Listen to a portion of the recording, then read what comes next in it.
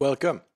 Now, we had just in the last 3 or 4 modules, we had looked at the CIS, Center for Internet Security benchmarks and the structure and the content and what it tells you. We had looked at all of that. Now let's look at the DISA version. And I think DISA stands for Department of Information System Assurance. This is for the DoD, which is Department of Defense, which is actually the US military.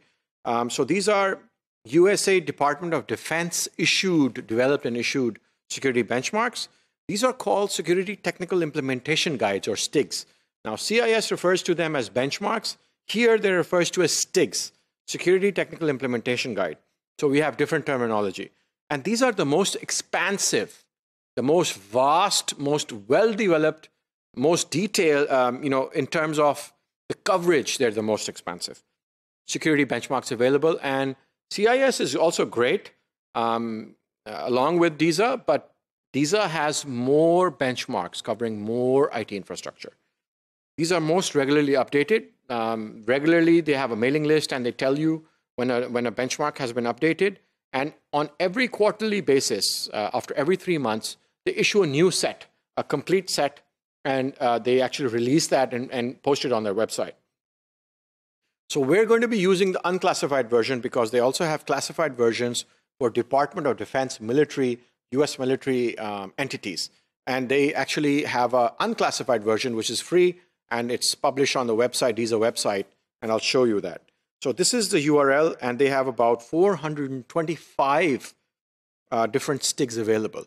What we saw was that there were about 107 different STIGs available, benchmarks available for the CIS, but this is almost 4 times as much. So the STIGs master list is a collected zip folder. It has all the different STIGs, all the 425 STIGs, and they publish this at this URL. And there's a STIG viewer. So in order to operate the STIGs, to look at them, to mark them, and they have a checklist, you can go to this URL, and I'll show you the screenshot as well. So this screen shows the STIG's home. And if you go to the URL, which I showed you on the previous slide, this is the STIG's home. And the important drop-down menu, it says STIGs in the middle on the top. On the right of topic map and on the left of tools, it says STIGs. So that's what we usually use. So the STIGs master list is a list of all the particular STIGs. And you may not be able to see them, but here we have Adobe Acrobat, Active Directory, A10 networks STIGs, which are showing on the screen. So you can actually download individual STIGs, or you can collect the entire library. This is the STIGs viewer. You go and click on the website. You click on STIGs, drop-down menu. You go to SRG STIG tools, and this opens up a new screen, a menu on the right, and you go to STIG viewing guidance. And you get this screen then, which is the STIG viewer download screen. And there's a line here, a row here, which says STIG viewer version 254, which is dated 23rd of June 2017. It's a 780 kilobyte file, and it's a zip file. That's what we're going to download, the STIG viewer version 254 for this particular instance. And this is a screenshot showing the STIG library compilation. You go to STIGs, and then you can see here, it says SRG STIG library compilations in the middle.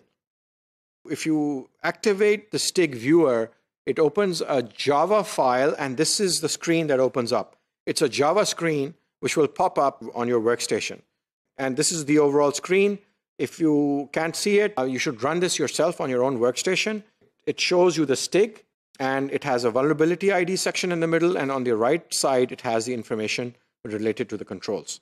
So this is how you import a STIG. Once you've opened up the STIG viewer, which is a great utility which DISA has developed, you can import a STIG. And we looked at individual STIGs also, and you can import the entire library as well.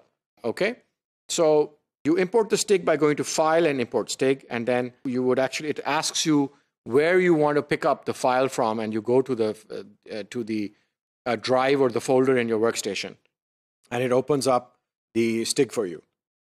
So as we can see, there's a completely different mechanism for CIS, which is in the form of PDF files, and DISA has a STIG viewer.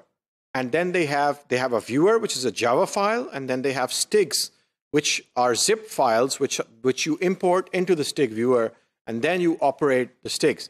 So it takes a little bit of time to get used to the STIG viewer and how it operates, how the screen look like, and we'll take a look at those in the next sections. Thank you.